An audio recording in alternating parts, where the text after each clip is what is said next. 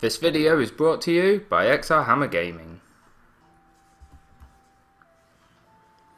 Hey guys, welcome back. It's me, xrhammer, and we're going to be playing some more Dungeon Defenders 2. This episode is going to be an awesome episode.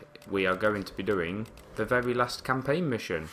On normal mode anyway. I mean, if you guys want to see me run it on hard, I mean, I could do that. You just have to let me know down in the comments below. You know, I don't mind doing it. But, yeah. So, without further ado, let's jump straight into it. We'll go solo on this. It's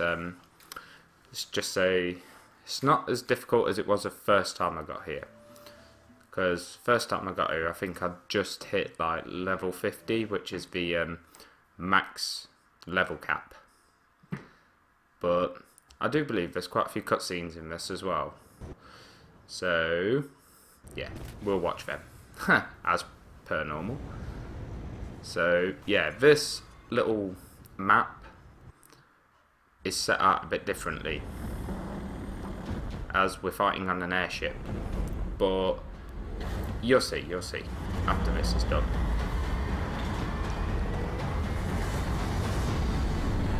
Yeah, if you remember in the last one, the Squire was pushing those two massive gems over onto here, over onto the airship. See, Squire OP. I keep telling everybody, he really is overpowered. Ooh. Just in case you didn't know, guys, he's like the main villain in the game. And he's been following us through the game.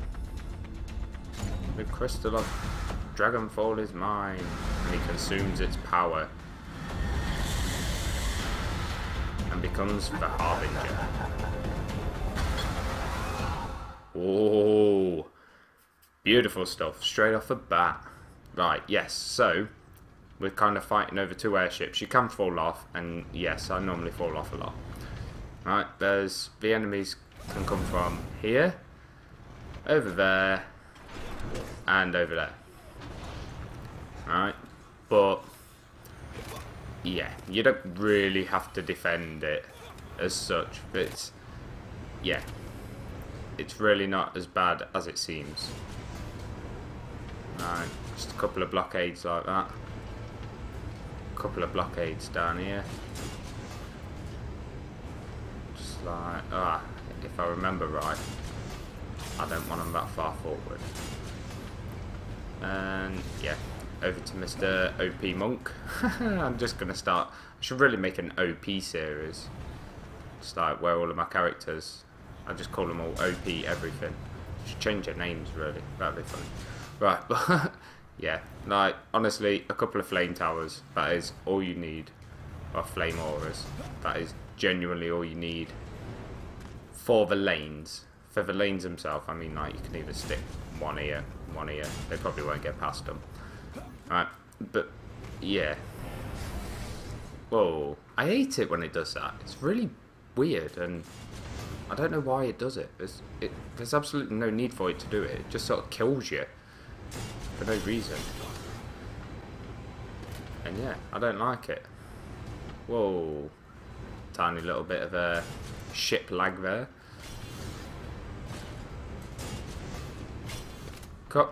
Seriously? I wasn't even moving. What is going on? Oh my days. Right, please, game. Wow, look at that.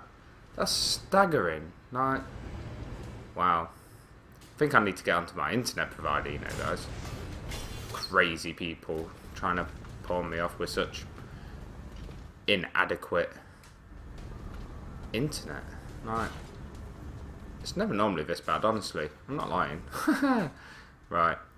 Yes, so we'll get these set up. What I'll do is I'll do both of those like that. And then the Harbinger himself spawns in up here. Right, and what we're meant to do is fight him here. He runs off and he tries shooting over here. We need to disable his cannons as well as him.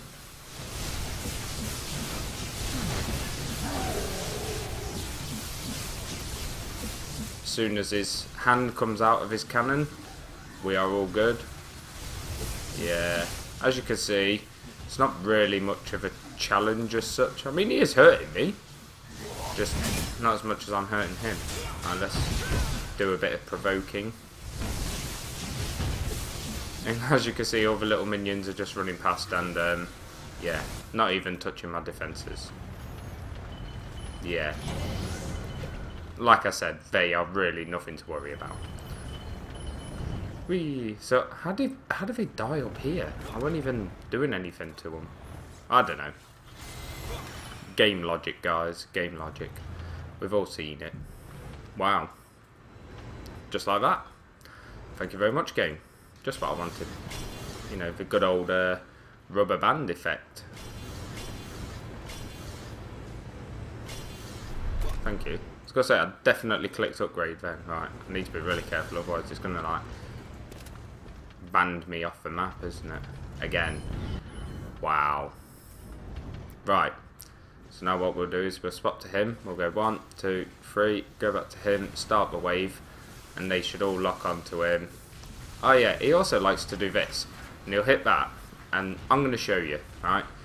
What it's meant to do is suck you in, and then you get stuck down here, and then you have to work your way back up here and out the hatch. Right? Da da da, very easy.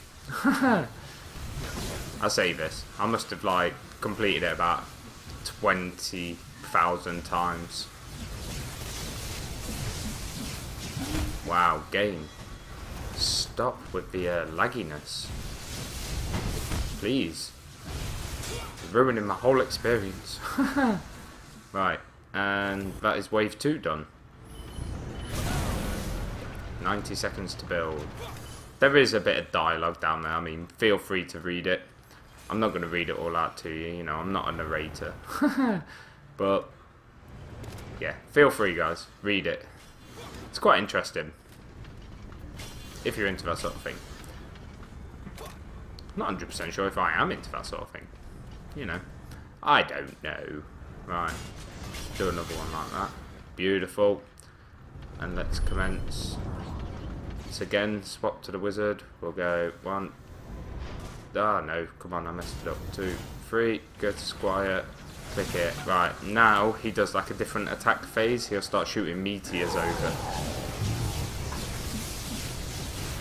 All he's trying to do is fire on that little area there.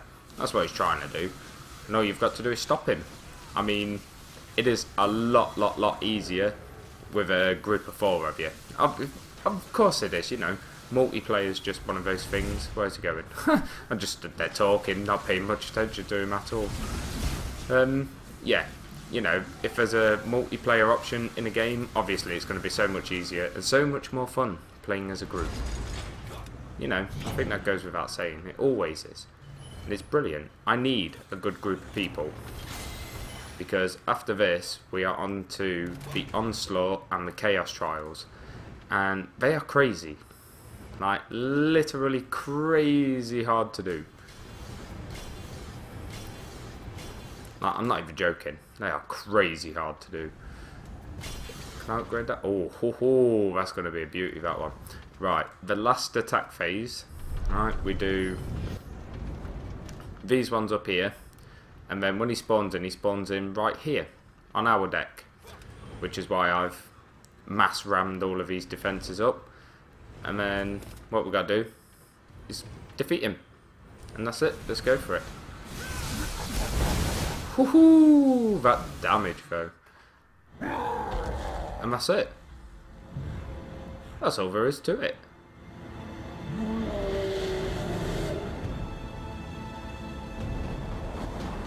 Oh. So we didn't defeat him. Very interesting. And yeah, he drops you a bunch of cool loot. I'm pretty sure he always drops the shield. Right, which is awesome. It looks awesome. And initially, it will carry you so far. And you always get a nice legendary chest. Which is beautiful. Thank you for the money. It's all about the money. And there we go. That's it. So, personally, guys, I think this is the best setup for fighting him. You don't want your defences up here and stuff like that. It's pointless. So you just want a couple of simple barricades here. You could even use the wizard and use the arcane barriers. You know, I'm pretty sure they're not as strong as my other stuff. Let me just have a quick check actually while I'm here. You know, I'm interested now. What's that one? At 3-star, it's 1.2 million health. And that is not far off. You know, they're quite good. But yeah, the point I'm getting to, if your barricades aren't great, or if you prefer the apprentice, you can use the arcane barriers. You could even use your flamethrower towers, you know. But I would highly recommend the flame auras. You know, just pop one down there, one down there. You know, sort of keep them nice and close. When the Harbinger lands here, he will destroy everything around it. Which is why initially I put my barricades like at the bottom of the steps, and then I moved them back because I remembered. But I didn't want to let, you know, everybody know straight away off the bat. Would have kind of spoiled it. But yeah, that is personally my best setup that I've found, because I mean I did run off initially and put defences up here, up there, and then you find out he's firing at this and you're like, no, stop it please. Yeah, you know, it was tough going, and I only destroyed 2 of his cannons. That sucks. But yeah guys, right, let's watch this last cutscene. The sun rises on a perfect summer morning. Yes it does. How is there beauty on such a painful day? Yes. The kingdom is destroyed, and the Harbinger's shadow remains. Oh. Where has he gone? What will he do next? The heroes are left to dwell on these questions. Yes, the they are. answers to which might very well be found within the crystal of Dragonfall. Ooh. The prince turns away from his broken home. The magnitude of his father's death weighs heavily.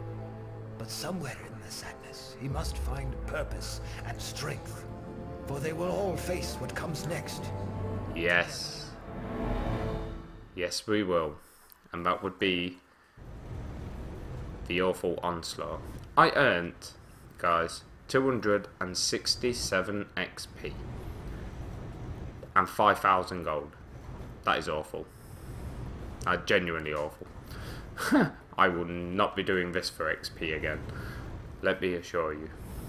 I mean, early game, yeah. Well, early-ish game, you know. Depending. If you're playing with a 4-man team, and one of them's, like myself, you know, quite far on, it should be really good for you to farm that level. But, right, I'm going to give you all a little sneak peek into what we're going to be doing. Right, what we'll be doing in the next episode is, as you can see guys, I have been playing Onslaught, but it's crazy difficult. Right, I'm not even going to lie, it's crazy difficult. You start off on floor 1, you do floor 1, that's fine. You go to floor 2 and you have to complete 2 maps straight away, like one after another, and then so on and so forth. So like floor 3 is crazy, like really is crazy. But what I've been doing is the Chaos Trials, because they are nuts. They are genuinely mad. And as you can see, is it gonna, yep, nobody's on. And Chaos Trials 2, more than likely nobody there, right. As per usual. I still haven't unlocked Chaos Trials 3 yet, because I need to win 4 Chaos Trials 2 or Onslaught floor 6. Yeah, it's going to be taking me a while, let me assure you. And yeah, you've got incursions, which I don't know, they're alright. Personally, they're not for me. You know, I think they're a bit easy. Also, we've got the Masteries. Right, now I have only tried this one map because it was slightly irritating. Right, you can get a maximum of 5 stars per map. So like, you have to meet certain criteria to do it. So survive all the waves, no main core, fall below 90% health. Right, it's fair enough. No defences are destroyed, which I don't actually understand how my defence got destroyed, but it did, which is why I haven't tried redoing it. It was very, very, very frustrating. And finish each combat phase in under 180 seconds, which is, you know, that's more than enough time. It's like 3 minutes. And yeah, if you can earn all the stars in the same attempt, you get your full 5 stars. You know, but that could be interesting. You know, we could be doing that for a series. Can we 5-star? Or how to 5-star? You know, could be doing it. Ooh, I never realised there's new maps. Ooh, beautiful. The Unholy Catacombs, Buried Bastille, Molten Citadel, Crumbled Bulwark, and the Forest Biome. Beautiful. I'm definitely going to have to try those out. But yeah, for now guys, I'm going to end the video off. I really hope you all enjoyed it. You know, us defeating the Harbinger. If you did, remember to leave a like and a comment down below. And I will see you all in the next one. Peace out guys.